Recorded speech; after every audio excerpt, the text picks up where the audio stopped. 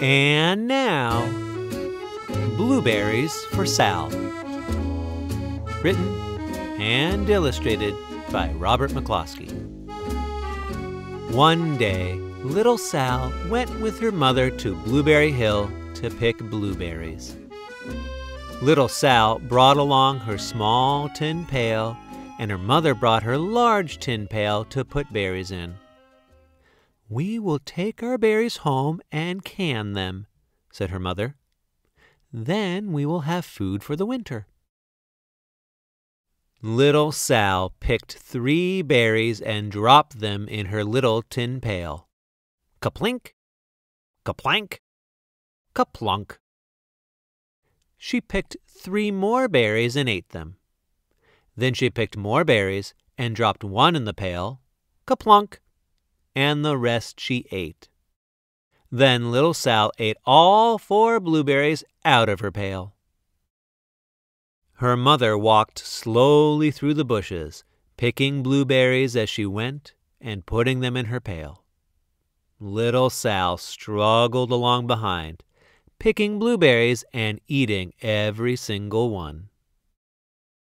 Little Sal hurried ahead and dropped a blueberry in her mother's pail.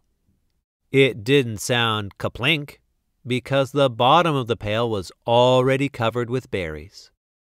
She reached down inside to get her berry back.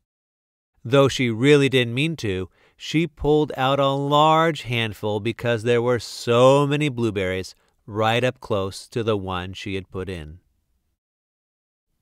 Her mother stopped picking and said, "Now, Sal, you run along and pick your own berries. Mother wants to take her berries home and can them for next winter." Her mother went back to her picking, but little Sal, because her feet were tired of standing and walking, sat down in the middle of a large clump of bushes and ate blueberries. On the other side of Blueberry Hill, Little Bear came with his mother to eat blueberries. "Little Bear," she said, "eat lots of berries and grow big and fat. We must store up food for the long, cold winter."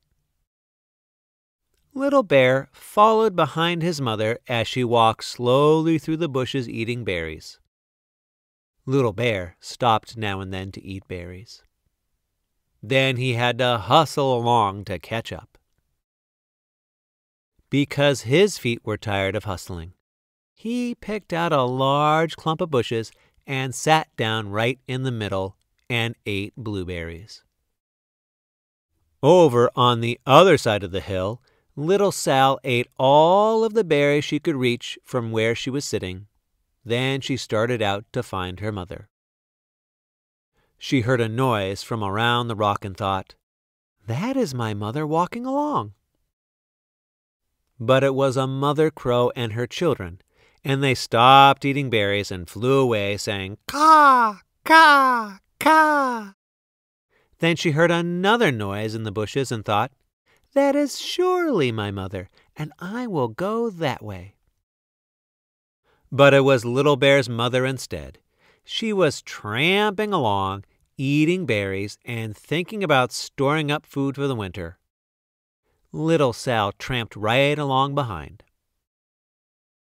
By this time, Little Bear had eaten all the berries he could reach without moving from his clump of bushes.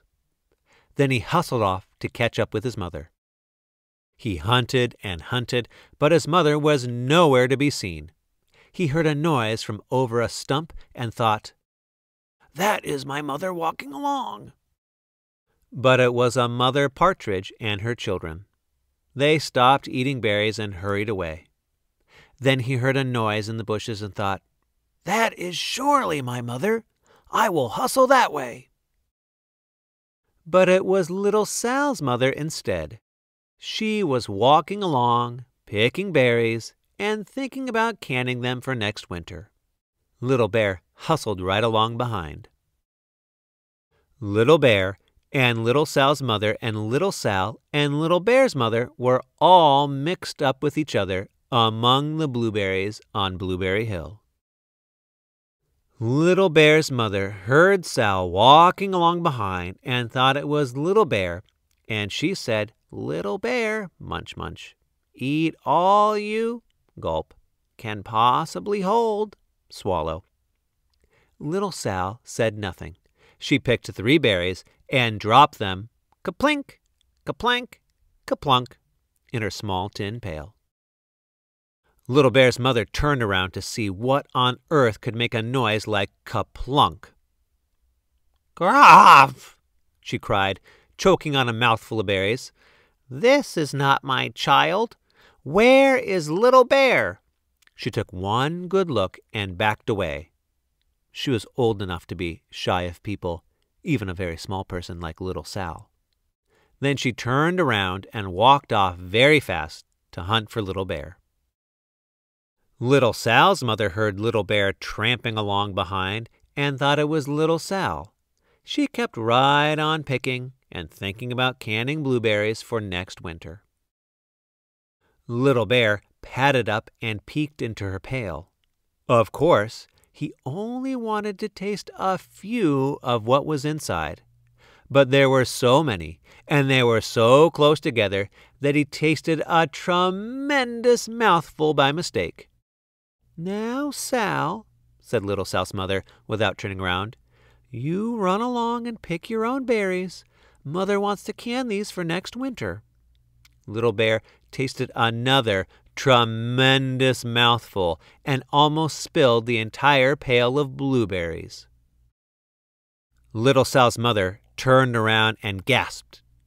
"My goodness, you are not Little Sal. Oh, where is my child?" Little Bear just sat munching and swallowing and licking his lips. Little Sal's mother slowly backed away.